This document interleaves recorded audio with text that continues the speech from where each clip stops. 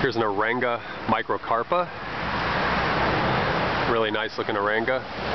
Some of the more common Arengas in my area tend to all kind of look very similar to one another.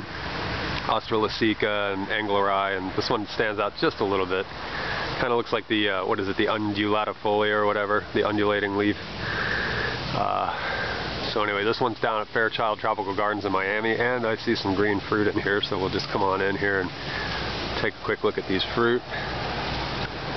Which, if you're going to pick fruit off of Arenga, just be advised that they also have a lot of that calcium oxalate in them, so wear gloves.